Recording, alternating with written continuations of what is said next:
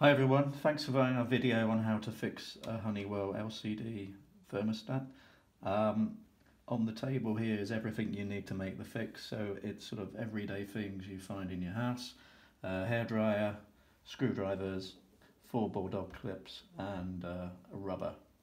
So here's a typical broken LCD, so you can see on the screen there that segments of the characters are missing and it becomes the point you don't know what temperature you've got, if it's on or off, etc. So it becomes pretty unusable. The first thing to do is dismantle the unit.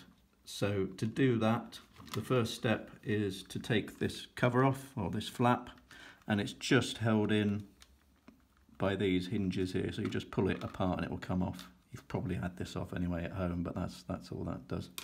The next thing is to take the batteries out, and the easiest way to take the batteries out is just pull it out from the middle. The next step is to get this back cover off the unit, and it's probably worth looking at how that cover's fitted on. So here's another unit where the cover's already off, and the key thing to sort of understand is that it's sort of hinged at the top here, and then it just clips together. So that's the way the thing holds together. So it's important to know that back's really clipped hard on the back there to take it off. So to take this cover off, I just turn the thing around, and if we zoom in here, you'll notice there's pictures of screwdrivers on each side. Then all we do is take a flat bladed screwdriver and put it in there and twist. Then put it in that one and twist, and it comes off. So if you were doing that and holding it onto the table, you'd never get the back off. That's why I was showing you that functionality before. So this cover, this just comes off, and let's put that over here.